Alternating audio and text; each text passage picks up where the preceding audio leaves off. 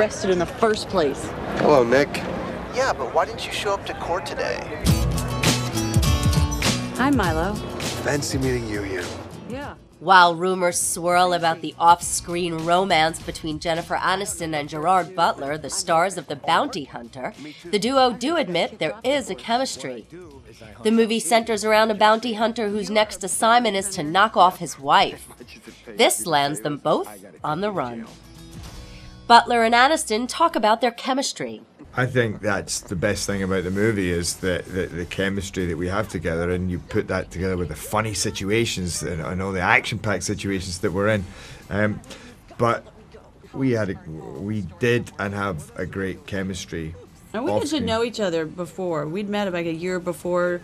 We were discussing doing another project that thankfully didn't happen because then we got to do this. Many of the stunts are done by the duo themselves, and Aniston talked about how Butler was able to convince her to do them. He could see I was nervous, and so what he does to calm my nerves is tell me a story about he and Pierce Brosnan in a car accident.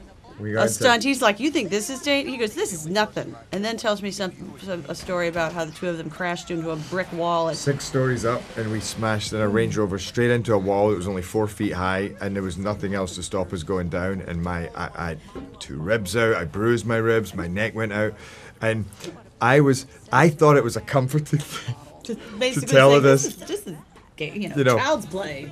That just made it worse. But it was actually funny to watch because she was genuinely very worried about everything. And then after that first take, there was no holding her back. She was an adrenaline junkie. The Bounty Hunter opens in theaters this weekend. Hey, you trying to seduce me? What?